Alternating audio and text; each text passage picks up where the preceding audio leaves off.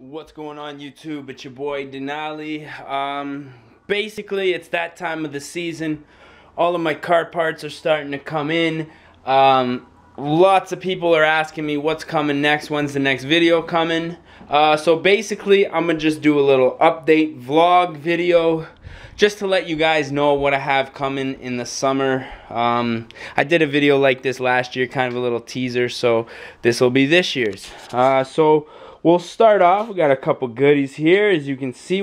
I'm just gonna start off in, I guess, you know, the order that I got everything in. A few of these things, my dress-up kit, you might have noticed from last year. For those of you who've been subscribed for that long and watching, didn't get a chance to put it on. My engine was just dirty. I didn't even pop the hood all year. I think I popped it one time, and I was really surprised that people were looking at my car. But I had to plasti dip the engine cover, so yeah. Go plasti dip. But basically, we'll start off with the oil catch can. This is just an eBay. I think I paid like 30 or 40 bucks. Basically, when I did my NWP block off plate, my throttle body spacer last year, I noticed that there was a little bit of oil around the gaskets. That, you know, I guess there's a oil recirculation for whatever reason that goes into the back of the intake.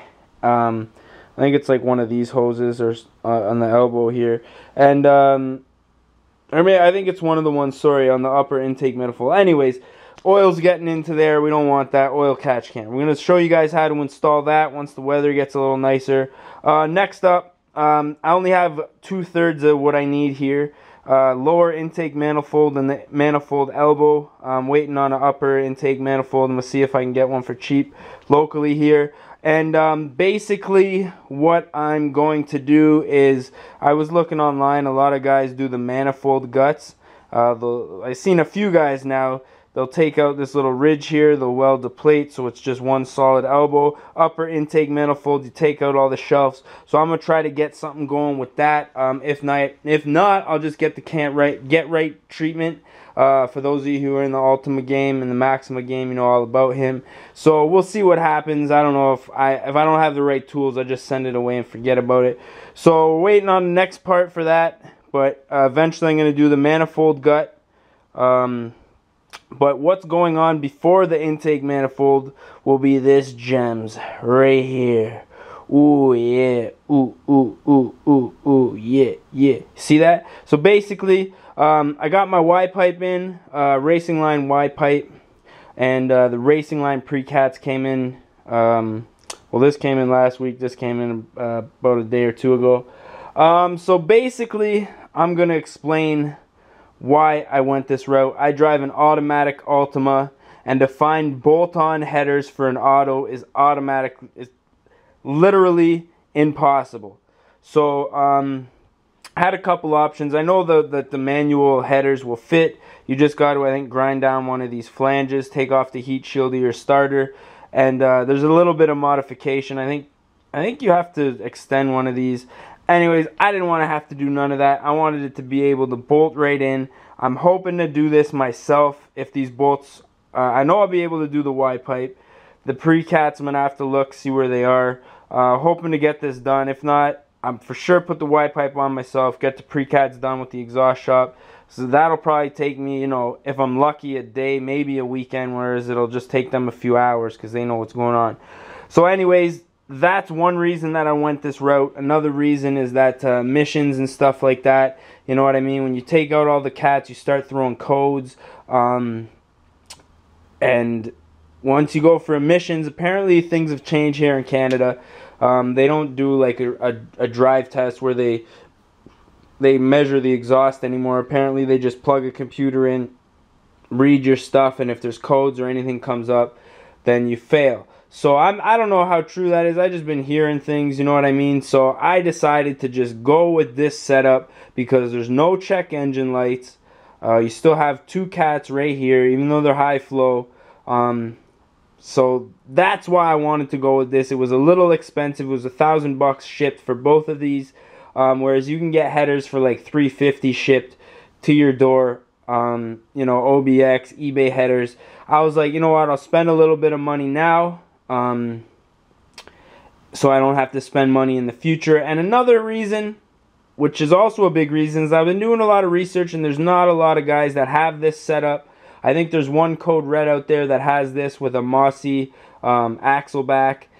So I'll be one of few Altimas running this setup, which is another reason I wanted to get this, because I want to see how it sounds and I want it to be like a unique. And you know, I did make a video why I didn't spend $600+ on an exhaust system. Well, I guess I'm gonna have to make a new video now why I spent $600+ on an exhaust system. So stay tuned for that. Stay tuned for the installs. As you can see, we got the lip. I already sold a couple of those, so this will be my last one. Once I sell this, I don't think I'm gonna be making any more. It's unless it's for close friends, because to be honest, it's kind of a pain in the ass. And that's my boy's bumper. That's not mine, but I thought I'd give you guys a little look at that. VIS, I think, is what they call that, the bumper. So that'll be going on his car soon. And yeah, we got a few other things. I think there's a water pump there. What's this? Oh, fog. That's an empty box. Don't need that. So a few other parts. Fog lights for my winter bumper, which is cool because this winter I didn't have fog lights and it kind of sucked because I like the yellow fogs. So yeah, that's it. I'm just going to end this vlog now because we're running on about 6.5 minutes and I pretty much covered everything. So that's what's going on. I hit up the track recently. I went and drove a Lamborghini. That footage is on my YouTube channel. Also, while I was there, I got a lot of footage of just some quarter-mile runs between. There's a lot of cars there, like Mustangs and BMWs and Subarus, Civics. So I got lots of good footage coming your way. Stay tuned for that.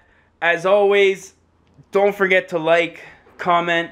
It helps me out a lot, gets my channel noticed, and it, you know, inspires me to make more videos for you guys. Also, if you're not subscribed, subscribe to my channel. I got like pretty well, not, I wouldn't say daily, but weekly videos. I try to upload as much as I can, just to keep the content flowing and keep people interested.